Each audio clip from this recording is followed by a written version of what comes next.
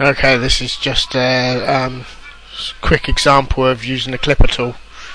I'm going to right click, choose an actor. I'm going to use this actor wheel. Okay, press R. We'll rotate models and stuff. Okay, he's on the ground. Okay, so I'm going to select the wall. You use a smaller grid, obviously. Okay, so I'll press X and left click, shift and enter. So obviously it's clipped one side. Okay, so I'm going to do the same the other side.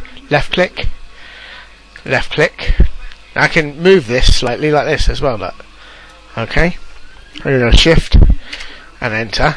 Okay, right. That would be enough for me to actually make a door. So I can just lift that up like this. Yeah, got a doorway. Alright, I could copy that, place that in here. Okay, make him slightly thinner.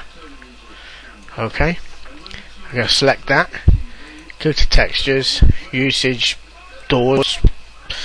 There we go, the door. Press S, make the texture fit. Done.